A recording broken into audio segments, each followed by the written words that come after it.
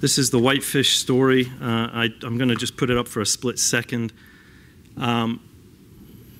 We report numbers of FIPS this, numbers of FIPS that, and everyone else who's not really looking at the detail, their eyes glaze over and they're like, well, how do I know that's really doing anything? And that's a good question because frankly, you've got to look at the outcome and the results and measure.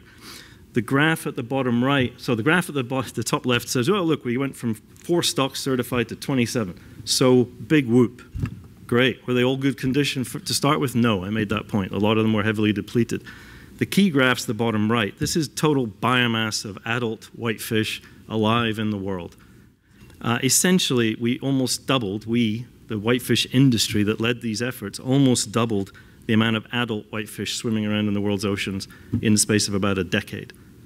So there was rebuilding of Barents Sea cod, Russian pollock, squeeze on IUU, was different stocks coming back in South America, etc. It goes on. So when people ask, well, how do you know this works? How do you know the FIPS are working? We're tracking that. We're looking at it in terms of biomass, bycatch reduction, endangered species getting better off, MPAs. That is happening, even though we then tend to just report percentage FIP, which is a little bit harder to get.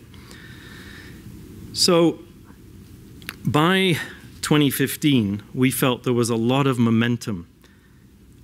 We saw new industry partners emerging in many parts of the world. It wasn't just a whitefish story. In fact, it had ceased to be just a whitefish story in 2008-9.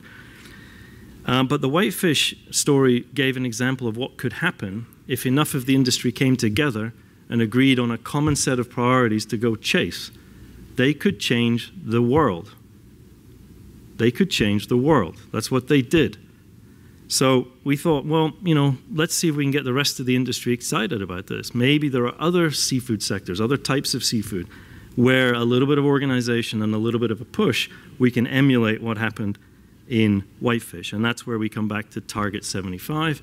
We looked at every sector out there and we said, where is there industry leverage that either exists or we think can be built that can lead to the same sort of story of lots of fisheries and aquaculture improvement projects? And we have examples from fish meal, from squid, from tuna, from snapper grouper, from octopus. The entire US industry got organized on blue swimming crab and famously runs it themselves through the National Fisheries Institute, Crab Council. And we looked at all of that and said, you know what, let's be big and bold. We've got to communicate this. This is an issue for the seafood industry writ large. There's always bad news stories out there. Always will be. You are never going to solve all the bad actors. There's always going to be bad stories out there, but you can put a big dent in it and you can show an overwhelmingly good story at a global scale and change the narrative. But you have to put a clear target out there. You have to align the industry behind some common strategic targets, and that's what we did with T75.